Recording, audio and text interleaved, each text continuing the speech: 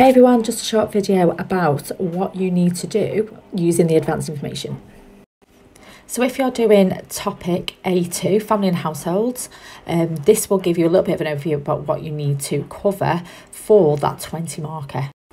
So according to the advanced information, you need to look at the relationship of the family to the social structure and social change with particular reference to the economy and to state policies. That in itself sounds really complicated, so let's break it down a little bit.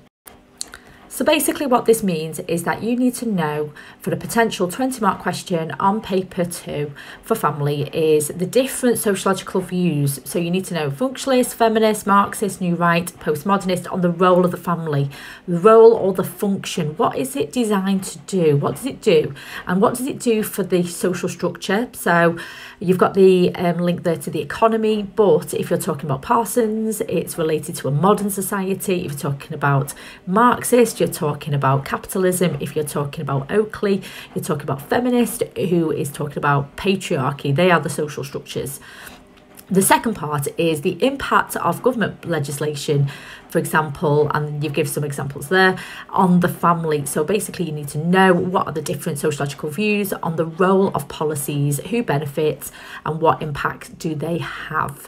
Okay, I do have a little bit of a cheeky video on my channel which goes over the different sociological views on policies, which might be quite useful for you.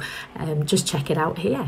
So we've got 2 videos there. So the first one is revision for family and social policy, and then you have got an example of a 20 mark family policy essay. Just search for it on YouTube. Thank you for watching.